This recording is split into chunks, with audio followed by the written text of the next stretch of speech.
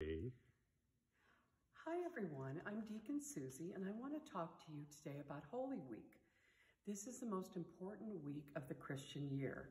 And Holy Week began with Palm Sunday, and you can see behind me are the palms and the beautiful red frontal, and they are still here.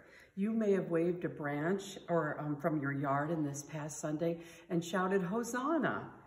Now we are moving through these special days and thinking about the last days of Jesus's life. Tomorrow, we will read about the Last Supper with his friends, and the altar behind me will be brushed clean and nothing will be on it. This is as we prepare for a very serious time when Jesus says goodbye to his friends. On Good Friday, we will hear about his death upon the cross, which is a very sad day.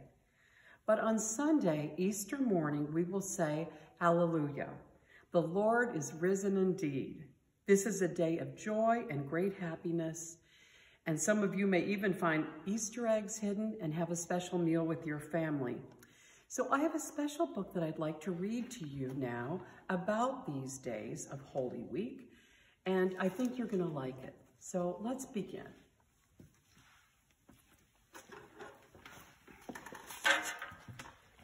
It's called Hosanna and Hallelujah by Dina Strong with pictures by Donald Cook.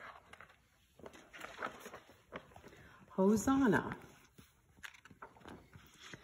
Once long ago, there was a day of palms. People walked a dusty road. Women and men, girls and boys were all on their way to Jerusalem. Look, someone yelled, it's Jesus. People turned to stare. Far down the road, they could see a man riding on a donkey.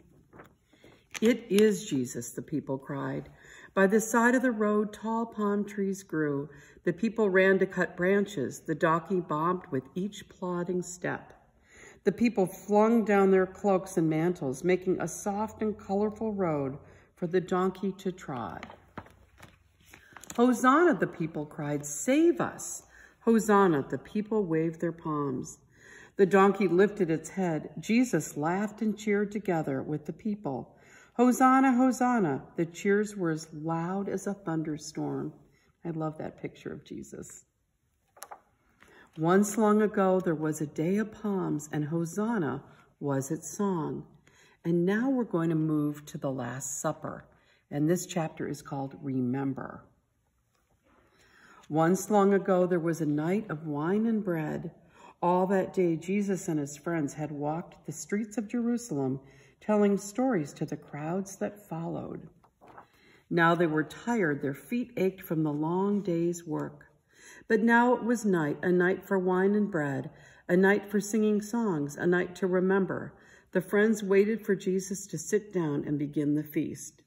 Instead, Jesus knelt in front of his friends. He poured water over their hot, tired feet. He dried them carefully with a towel. Jesus, his friend, said, you are not our servant. Why are you washing our feet? Remember this, said Jesus, and love one another as I love you. Then Jesus took wine and he said, drink this wine and remember me. Jesus and his friends drank the wine together. Jesus took bread and he said, eat this bread and remember me. Jesus and his friends ate the bread together. And there's a beautiful picture of Jesus and his disciples at the Last Supper. We will remember, his friends said. Jesus and his friends finished their meal, sang their songs, and then walked out into the cool night air. The moon rose over the dark hills. Once long ago, there was a night of wine and bread, and remember was its song. Now we come to the chapter, Hallelujah, where we hear about Jesus' death, but also about his wonderful rising from the dead. Once again, there was a new morning, but hard times came first. In the cool night, the friends of Jesus slept. Jesus was awake. He was too afraid to sleep. Soldiers came and they took Jesus away from his friends. They put Jesus on a cross and left him there to die. The friends of Jesus came. They cried to see Jesus on the cross. They took Jesus down from the cross and they carried his body to a tomb. Soldiers rolled a large stone in front of the tomb. Night fell, the sun rose, night fell again. Early the next morning, before the sun rose again, 3 women walked to the tomb. The stone was rolled away. What has happened? The women wondered. They went right inside the tomb. There was a young man dressed in a white robe. "Don't be afraid," he said. "You were looking for Jesus, but you will not find him here. He is alive. Go and tell all his friends." The women ran away from the tomb as the sun rose higher in the sky on that new morning. Then and now the friends of Jesus sing, "Hallelujah!" to hear this news. Hallelujah, praise God, Jesus is alive. Once long ago, there was a new morning, and Hallelujah is its song. So I hope you liked that book as much as I did. And I just wanted to say, even though we won't be together this Easter because of the virus, and you will be at home, I just wanted to say that I will miss you, Mother Storm, Dakota, Dr. Lewis.